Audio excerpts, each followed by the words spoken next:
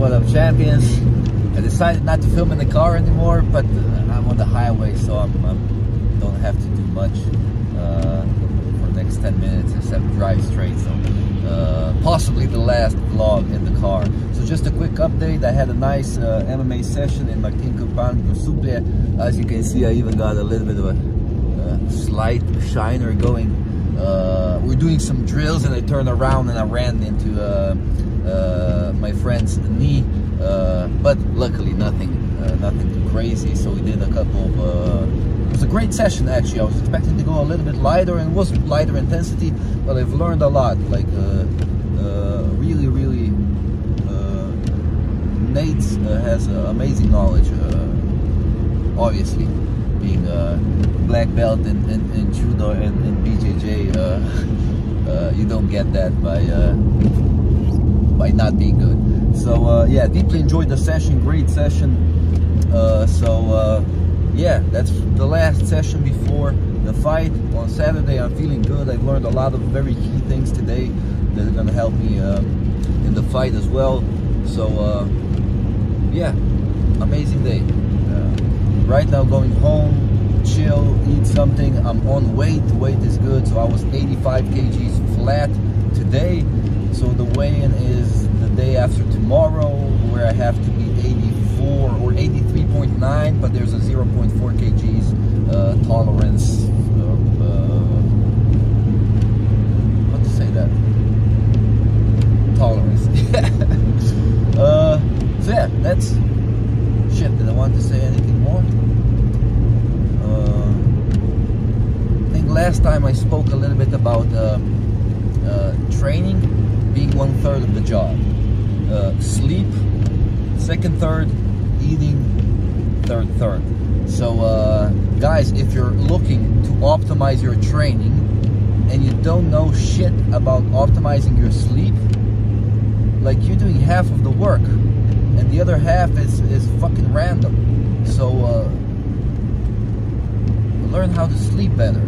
And this is like, you can do everything right regarding training. You can do all the right number of sets and everything, and if you sleep 5 hours a night, or if you sleep completely randomly, like one day you go to bed at 4 a.m, the next day it's at midnight, then you stay up late, then you get 4 hours of sleep, 6 hours of sleep, like, you just like shitting on your own training, like, quite literally. And then you think, oh, the training is not working, I gotta change something, switch up something. No, you're sleeping like a fucking bum, and that's why the training and the progress is similar, or there's a lack of it. So if I can tell you just a very simple advice, something that helped me a lot on getting my sleep on point, is just try to go to bed at the same time and wake up at the same time. If you can do that, if you're getting consistently good sleep, you can even sleep less and still get the same amount of recovery.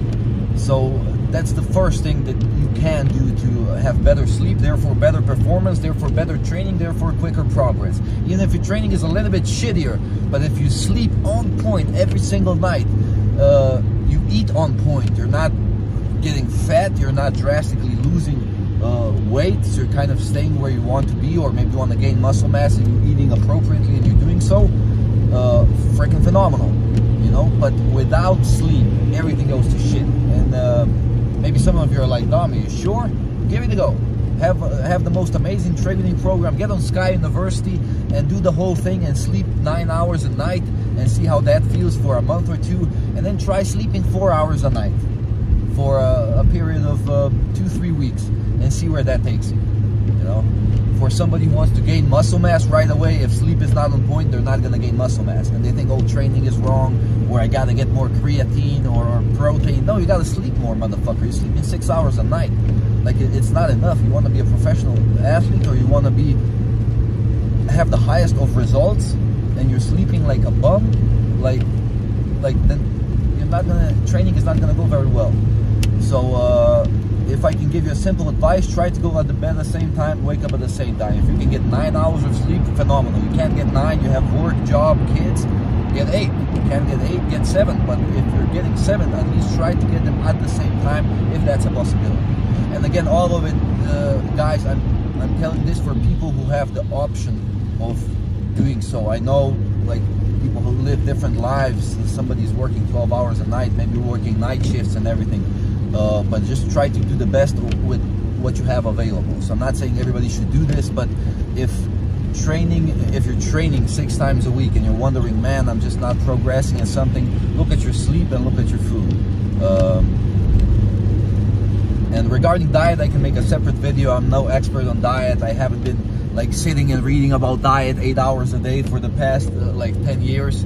My main thing was always training and optimizing training, but I realized like it's hard to optimize training when you're eating shit all the time, you know. But really, diet here very important, but comes third. First training, second sleep. Like this, if you do those 2 things right, you can have a fairly shitty programming and still get a better.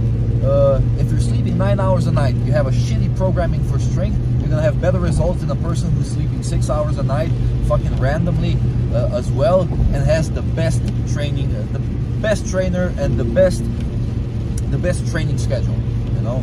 So that's how important sleep is. And again, if you don't trust me, try having 3 nights in a row of shitty sleep. Like literally try sleeping 3 hours a night, and then try to perform on the highest level when it comes to strength training. Oh, the performance goes down. Like 1 night of shitty sleep you can get away with. 2 nights, okay, you can still do a decent session. It's not gonna be optimal, it's not gonna be at your best, but it's a decent. 3 nights of shitty sleep, shit training. Like shit training. There's no other way. Yeah. And I know a lot of people want a magic pill, and something. This is the magic pill. Magic pill. Sleep more. I know it takes more of your time. That means in the evening you have to get off Netflix a little bit earlier and not jerk around on Instagram and shit. But sleep really is that fucking valuable. Like it truly is. So yeah. And that's the thing I would say that I've been doing consistently for the past years, 10 years. I haven't always eaten on point. At a certain point I was doing too much drinking, you know, smoked too much weed, but shit, I always slept maybe even 10 hours a night. And the first thing that I kind of bought for myself when I made money was time so I can sleep more. That's the most important thing to me, because I know if sleep is shit, training is shit. And I have had in the past, I still sometimes can't fall asleep very quickly, so I need extra room for sleep, just in case I can't fall asleep.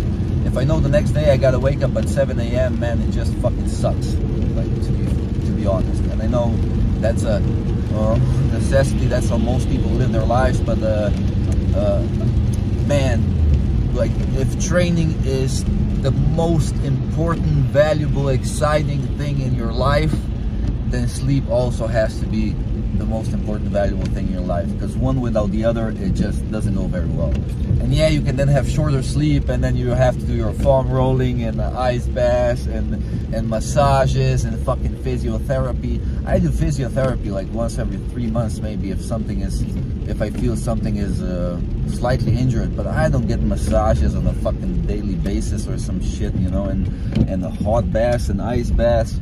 Like, not that there's anything wrong with it, but sleep first, all of that stuff comes later on. At least that's my opinion, if you want my opinion.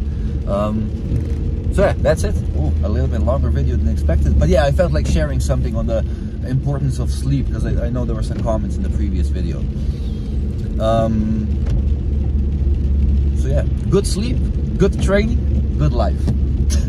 That's all there is to it. Yeah, that's it for this video. I hope you enjoyed it. And yeah, what, fucking 3 days left till my first MMA fight. I'm very excited. I feel fucking ready. My body is feeling good. Hip flexors are feeling good. Knees are feeling good. That core, my core was actually still slightly sore yesterday, but I did some hanging leg lifts and everything. Core feels good. Quads feel good. Even the slight tightness behind the knees that was there yesterday, still a little bit, is actually went away. So I did the perfect amount of training yesterday, because I'm feeling freaking phenomenal today. Sleep could have been better, but in all honesty, I'm just excited about the fight, and then it just seems like I'm in bed fucking 10 hours, but it seems like maybe I got 7 hours of sleep from that. But I think that's a normal thing, considering there's something very exciting coming in on Saturday. But yeah, that's it. I hope you enjoyed this video, guys. I'll see you tomorrow. I have a press conference tomorrow. Who would think there's a press conference? So yeah, maybe I'll post something from that, and then Friday is the weigh-in, and then Saturday is the fight. Stay tuned, guys. It's gonna be fucking amazing. I'll see you in the next video, and always remember, you're a champion. Wow. Last vlog from the car. I hope you enjoyed it, and yeah, I'll see you in the next video. Peace.